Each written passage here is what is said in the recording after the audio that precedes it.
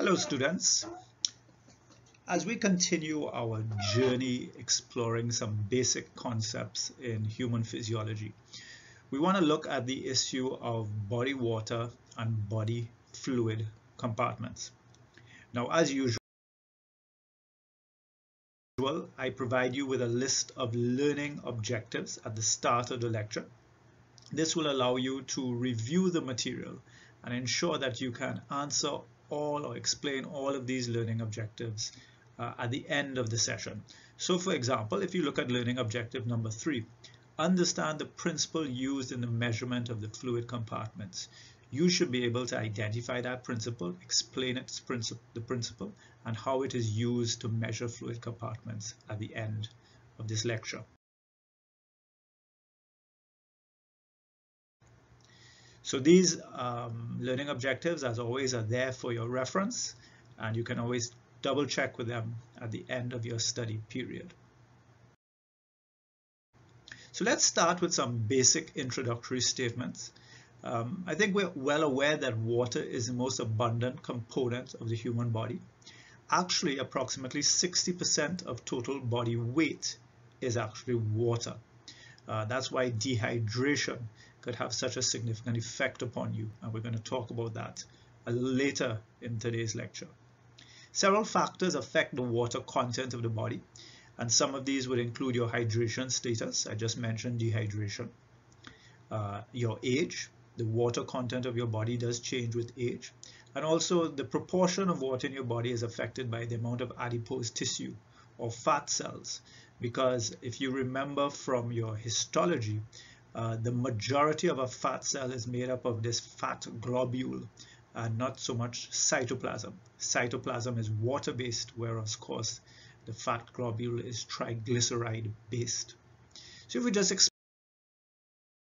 this a little bit more, infants, young babies, they don't have a lot of body fat and they don't have a lot of bone mass, and so they are actually made up primarily of typical cells, and they're approximately 73% or more of water.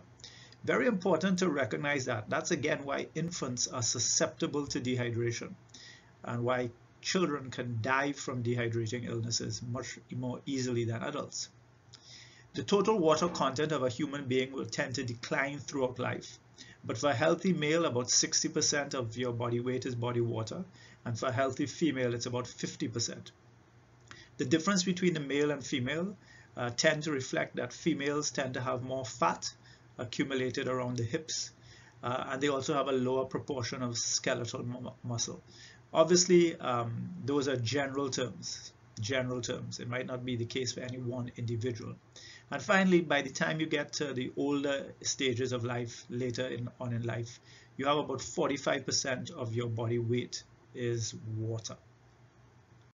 So this diagram just summarizes everything that we said, just looking at the body water in males, in females, and in infants.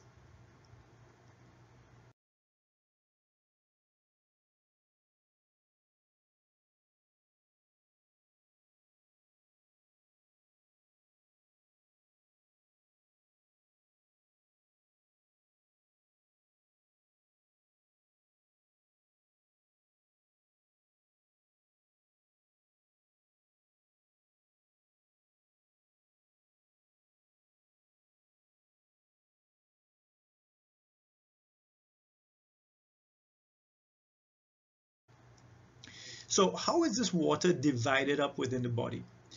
We call that body fluid compartments. Where is this water found in the body?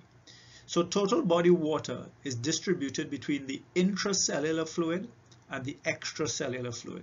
So those are terms that you will become very, very familiar with. The intracellular fluid simply refers to the fluid found within the cell, and the extracellular fluid refers to all the different types of fluid found on the outside of the cell. So one of the first questions we can ask ourselves is, what structure separates the intracellular fluid from the extracellular fluid? Give you a moment to think about that. The answer is the cell membrane. And in our next lecture, we'll be exploring the structure of the cell membrane and seeing why the cell membrane is such an important structure in the human body and how it's been shaped and designed to perform those functions. So you can see on the diagram there on the right that total body water is divided between the intracellular fluid and the extracellular fluid, and approximately 40% of body weight, or 3/5 of total body water, is found in the intracellular component, whereas 20% of body weight, or a quarter to a third, is found in the extracellular fluid component. And again, this diagram here just emphasizes what I just told you, but it shows you that the extracellular fluid compartment is divided into two as well. It's divided into something called the interstitial fluid, which is a fluid that surrounds the tissues, and the plasma, which is a fluid component of the blood. So you can then say that the total body water is found in the intracellular fluid, the interstitial fluid, and the plasma. And collectively, these three compartments make up approximately 99% of all body water. There is a small amount of fluid found in certain structures like the spinal cord, parts of the eye, the joints. This fluid makes up what is known as the transcellular fluid, but that's only responsible for a little under 1% of total body water.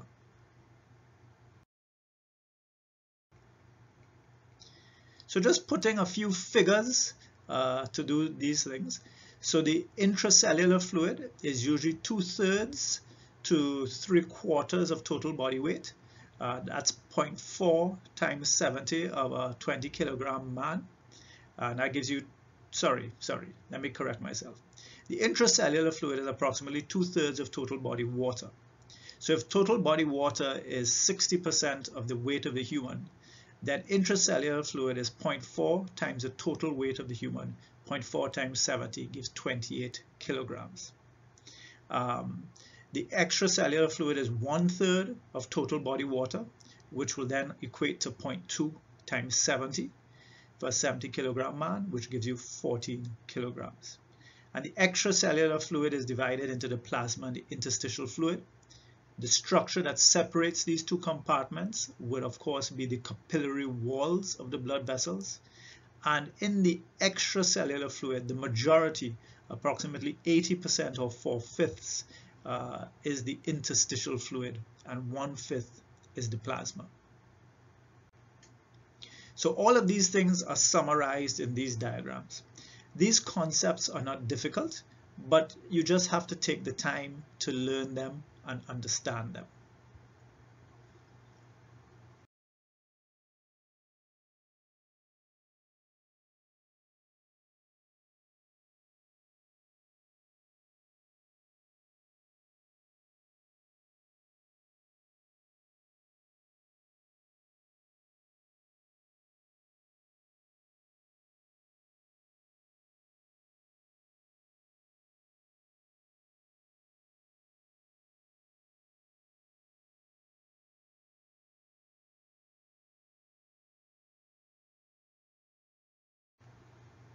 So the next question we want to ask ourselves is, well, how did we discover these volumes? How did we come up with them?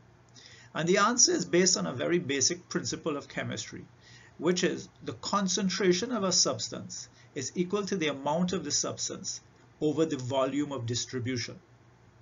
Let me repeat that. The concentration of a substance is equal to the amount of the substance once it is well mixed throughout the compartment over the volume of distribution. So we make use of this basic equation in something called the indicator dilution principle. Essentially, you take a known volume of a substance and you introduce it into a compartment, and you allow that substance to mix within the compartment. And then after a while, you measure the concentration of the substance in the compartment. Now you'll see here you now have two components of your equation. You know how much you injected, and you now have the concentration. And based upon that, you can now easily calculate the volume of distribution. And so we use this indicator dilution principle to calculate the volume of distribution for the various body fluid compartments. Now, if we're going to do that, these substances that we inject must have certain characteristics. One, we must be able to measure them. Two, we have to ensure that when we inject a substance in a compartment, it stays within that compartment, or else our concentration measurement is of no use to us. It could diffuse into other compartments. It could be metabolized. All of these things we have to ensure do not take place if we want our readings to be accurate. We also have to ensure that the substance we use does not introduce an osmotic gradient that pulls water into the compartment and therefore changes the volume. And finally, and perhaps most importantly, we have to ensure that we're doing no harm and the substance that we're using is non-toxic and in no way is deleterious to the human being or the animal in which we're working. Based upon these characteristics, several substances have been identified that can measure different body compartments. If we want to measure total body water, we can use heavy water, deuterated water, tritiated water, or we can also use the compound antipyrine. This distributes throughout the entire body, and we can then calculate total body water. If we want to just measure the extracellular fluid volume, substances that have been typically used are sucrose and mannitol, which don't cross into any other compartments.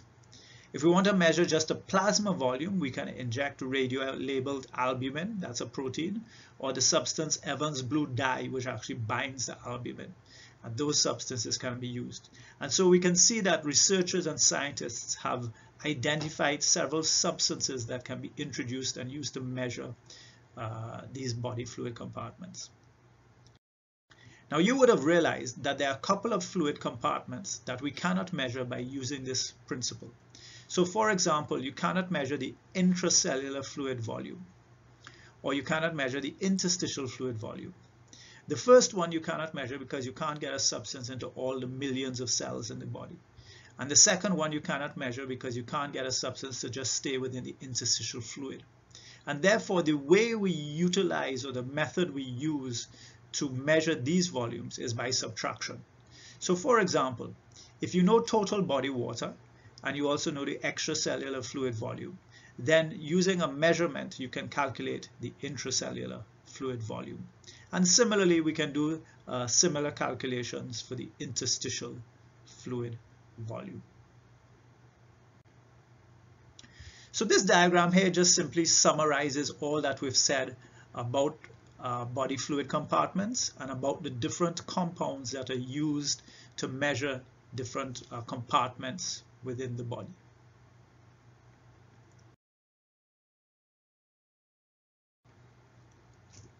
Now, the other important thing to appreciate about body fluid compartments, and we're going to study this in more detail when we start to look at the electrical properties of cells, is that these body fluid compartments have substances in them. And a major substance that's found within all of these fluid compartments are ions, charged chemical substances.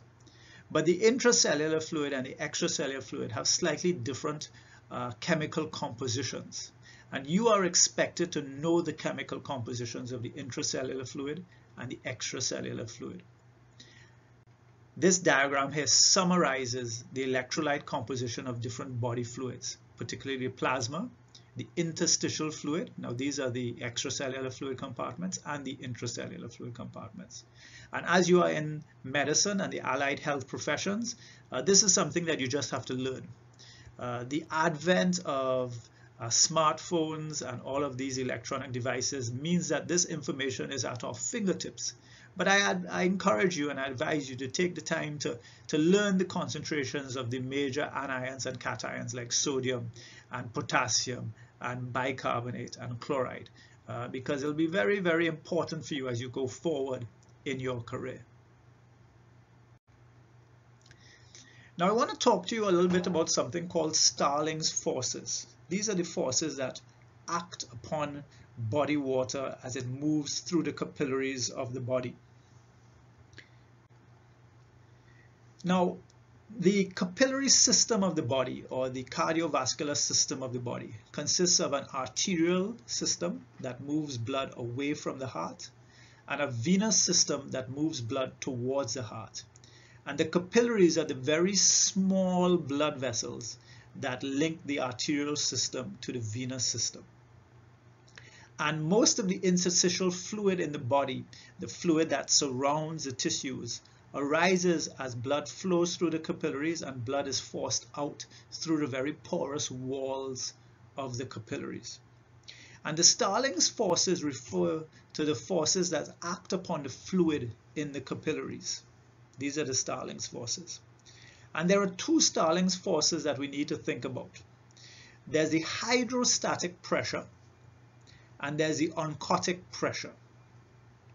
The hydrostatic pressure is the pressure of the pumping action of the heart that pushes blood out of the capillaries. The oncotic pressure is the osmotic oncotic pressure of non-diffusible proteins that causes water to flow with it. Now, once you understand that, we can identify four forces that act upon fluid as it moves through the capillaries.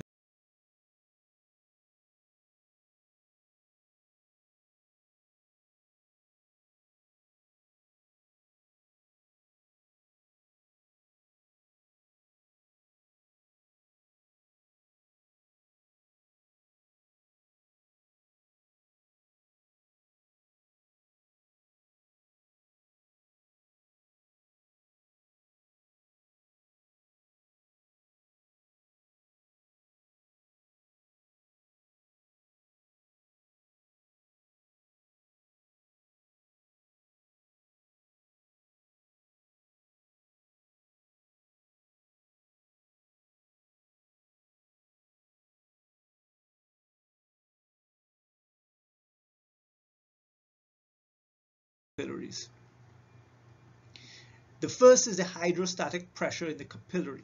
This is generated by the pumping action of the heart, and this tends to force fluid out of the capillaries.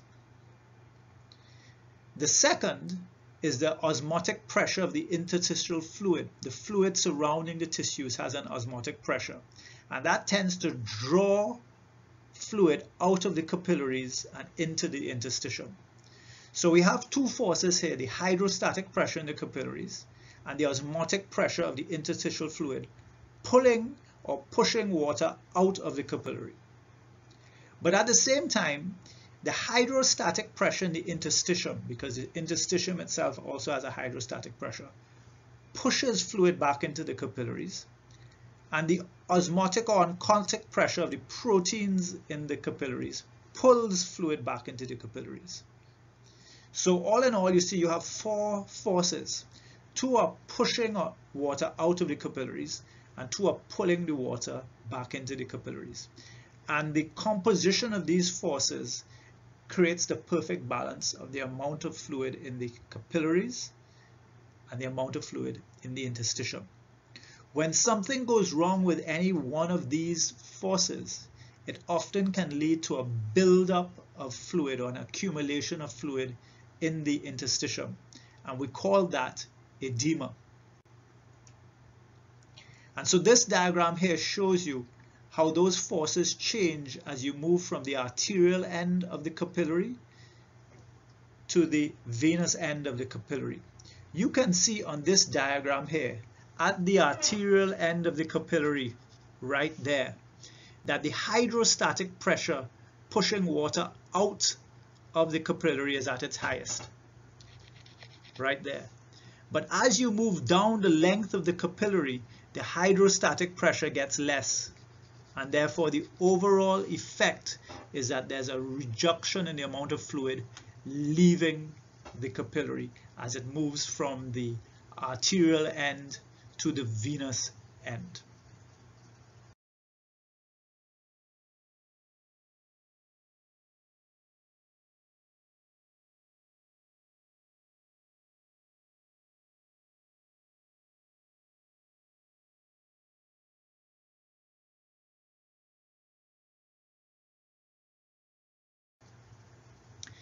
Now, as I told you, edema is the accumulation of fluid within the interstitium, and it can appear as swollen extremities like swollen feet, but you can also have edema accumulating around the abdomen or in the lungs, where it can be very dangerous. So the definition of edema is the accumulation of excess fluid in the interstitial spaces, and it's usually from an alteration in the Starling's forces. So let's look at a couple of examples of that. Just by way of reference, what you're seeing in that image there is something called pitting edema, which is usually found in cardiovascular conditions of congestive heart failure. Fluid has accumulated in the extremities, and if you press on it, it leaves a little indentation in the tissue. That's why it's called pitting edema. So when there is increases in hydrostatic pressure, you get accumulation of fluid in the extremities, and you can have increases in hydrostatic pressure due to an increase in arterial pressure. But very often these things occur because there's a blockage in the system. For example, venous stasis. That could be because of varicose veins, or it could be because of congestive heart failure, where the blood is no longer able to be pumped out by the heart, and therefore there's a back pressure flowing through the venous system. That means the hydrostatic pressure in the capillaries increases tremendously, and fluid is forced out into the interstitium. Another way in which you can get fluid in the interstitium is if there are changes in the permeability of the capillary membrane.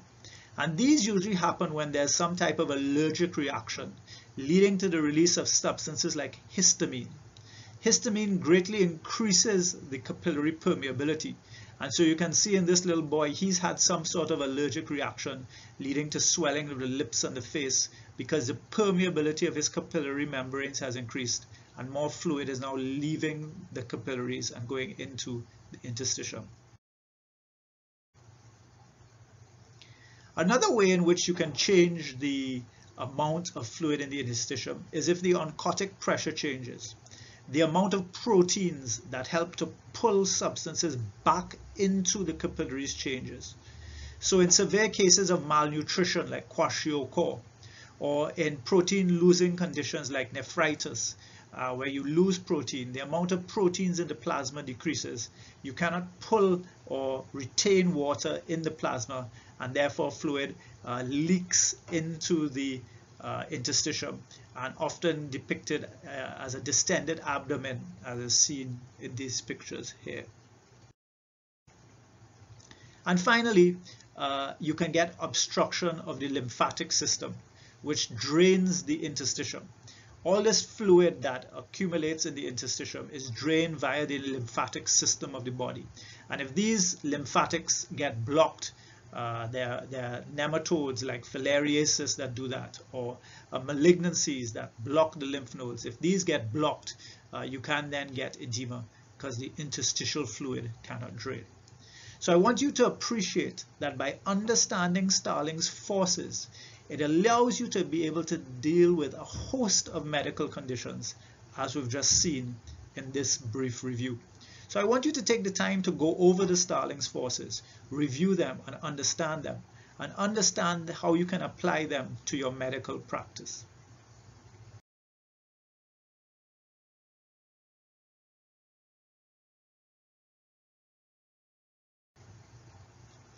Okay, so let's talk about the water steady state, the water steady state. And what we mean by the water steady state is, remember we looked at the concept of homeostasis, and basically we need to have a steady balance to allow humans to function. And therefore the water steady state says the amount of water coming into the body each day should really equal the amount of water being lost by the body every day. If not, over time you're going to have an increase in water or a decrease in water, and both of which can be dangerous to the human condition. So how do we get most of our water? Well, the majority of our water comes from drinking. A much smaller amount comes from the food we eat, and then some is produced by metabolic processes in the body. But you can see the main things that we control that will regulate the amount of water coming into the body or what we eat and what we drink. And you can see on average, we're taking in about 2.5 liters of water a day. Well, what are our losses? Well, the primary loss is urinary, and also there's some loss through fecal matter. Then you have other losses due to evaporation from the respiratory tract and the skin surface. And then finally through sweating and other things like that. And what should happen is you should lose approximately the same amount that you take in every day. So you can see our average losses are about 2,500 mils every day. Now, depending on environmental conditions, this can change. If you're in a very hot environment, you're going to sweat more and you can lose a lot more. If you've been exercising, you're going to sweat more and you can lose a lot more. If you have some kind of condition, like you may have a diarrhea, you will lose a lot more fluid through the feces. In all of these conditions, as you lose water, it's very, very important that it gets replaced. And that's what we define as the water steady state. So dehydration is a vague term, but it's basically how we describe a situation in which there's been excessive water loss. You need to know some of the clinical signs and symptoms of dehydration, and they are summarized in this table before you. So if you have mild dehydration, you'll be thirsty, there'll be a loss of appetite, your skin will be dry, your urine color will increase, and you may have some fatigue and weakness. If it gets worse, your heart rate is going to increase, your respiratory rate is going to increase. Because your dehydration is so severe, you're actually going to have reduced urination and sweating. And this can lead to other things like extreme fatigue and muscle cramps. And at this point, you need to be concerned. Mild dehydration is usually less than 5% body weight. Moderate to severe dehydration is obviously a lot more than that. And once you move beyond 15% body weight, you're putting yourself at great danger if you're dehydrated.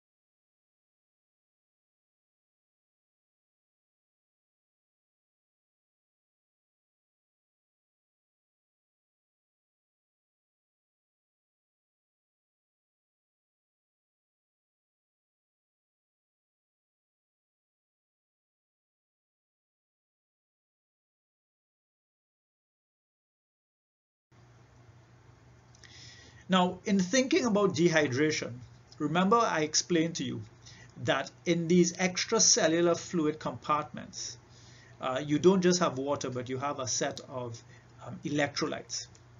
And as it pertains to the loss of water, the other important electrolyte that we need to consider is the loss of sodium, because sodium is the primary electrolyte, or is the electrolyte with the greatest concentration in the extracellular fluid.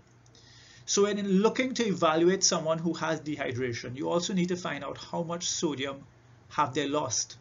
How much sodium has they lost? Because that sodium is exerting a significant osmotic pressure. And you don't want to replace just water. You may also need to replace electrolytes, and in particular, sodium.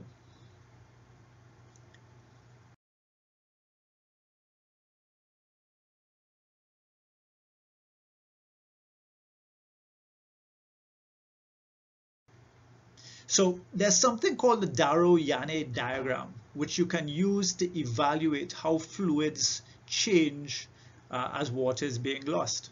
And it's used to give a simple assessment of both volume and the osmolality status of the body. So you can see here, it's a very simple diagram. It shows the osmolality of the extracellular and the intracellular fluid, and it also shows the volume. And you can see that the ICF is about twice the size of the ECF. But very importantly, the ICF and the ECF have the same osmolality. They have the same osmolality. And that should be maintained throughout.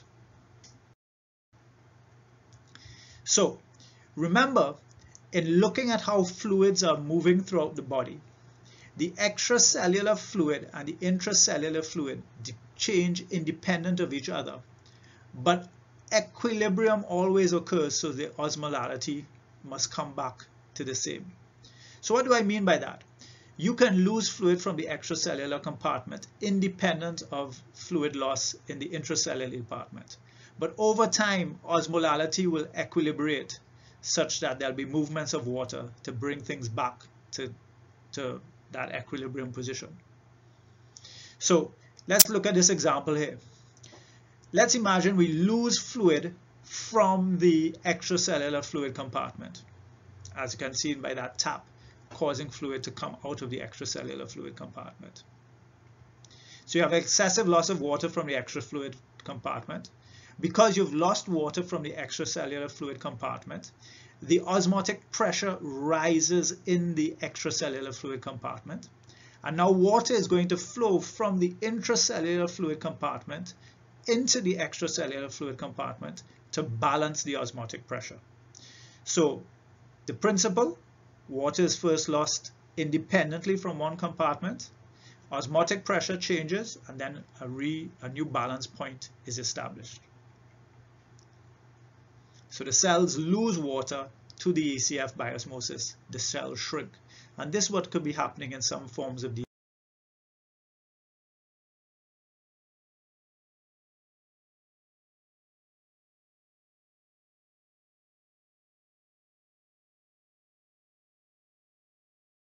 dehydration. This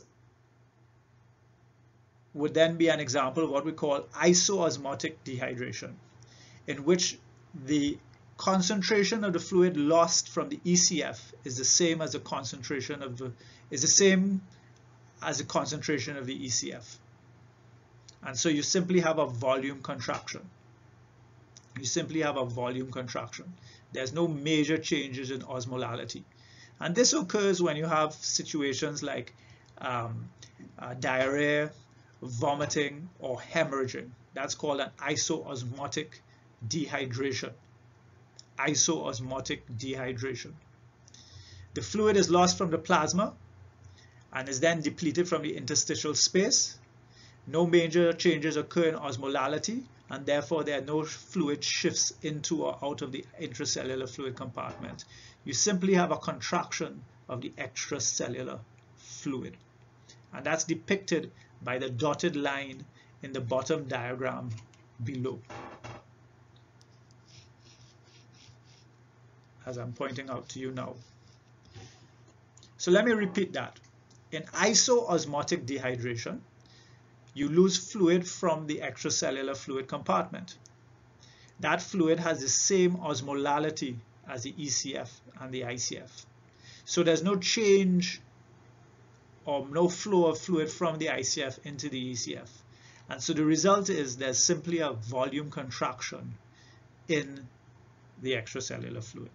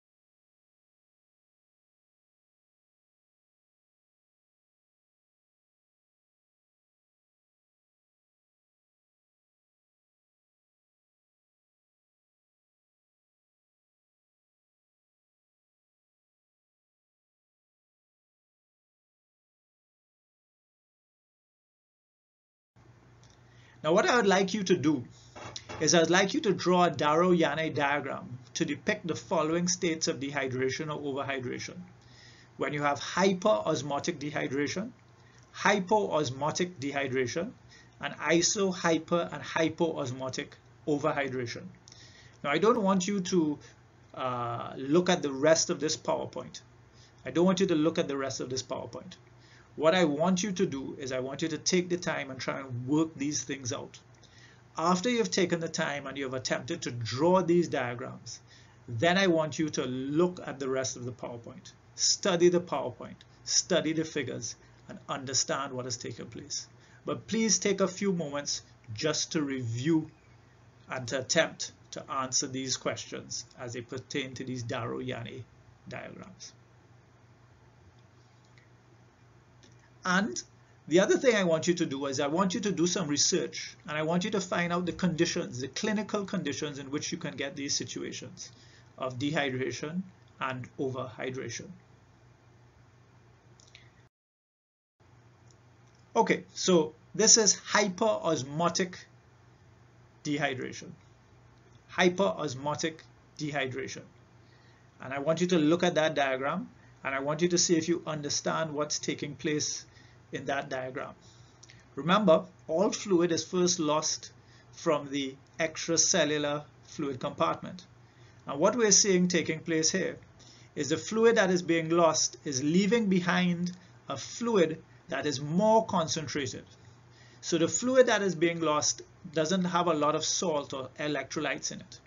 And this happens when someone sweats a lot. Imagine someone is running a marathon and they're losing a lot of sweat. What they end up losing is they lose more water than salt. So they leave within their system a hyperosmotic ECF. Fluid then moves from the ICF into the ECF in an attempt to balance. And the end result is there's a volume contraction, but the solution, the fluid that's left remaining, is hyperosmotic. Hyperosmotic. In hyperosmotic dehydration, as you can see written, it's caused by water deficits, by decreased intake, diabetes insipidus, diabetes mellitus, fever through excessive sweating, and so on, when the sweat is hypotonic. And this diagram explains what's taking place.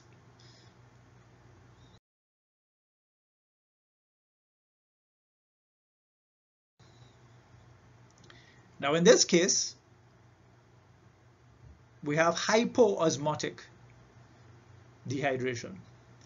In this case, we're losing a very concentrated solution, and it means that the result is that there's a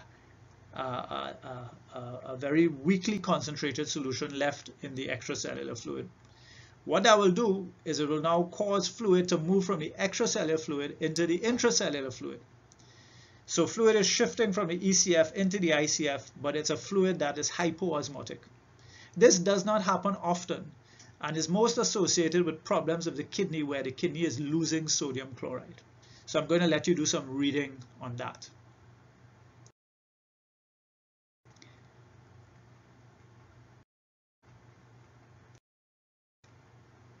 And then these are the examples of overhydration. Overhydration is most likely going to take place if for some reason you've given too much solutions via IV solutions. And it can also happen in cases where there's edema. And then clinically, in some rare conditions, you can get hyperosmotic overhydration and hypoosmotic overhydration. You can look up those situations as we go forward. So I haven't taken a lot of time to explain these things yet because I want you to go and study them and get a hold of it on yourself, and we'll discuss these further in class. So that brings us to the end of this lecture on body water and body fluid compartments. I hope you found it useful, and I hope it gave you a better appreciation of the importance of water inside of your body, and also a better understanding of when things go wrong. When you see somebody with a swollen part of the body, when you hear about a grandparent who has edema, or when you yourself are dehydrated because you were ill with vomiting, or you went and exercised and you lost too much water, that you have a better idea of the things you need to be thinking about as you consider how to replenish water and how to take care of yourself. As always, until we meet again next time, have a good day.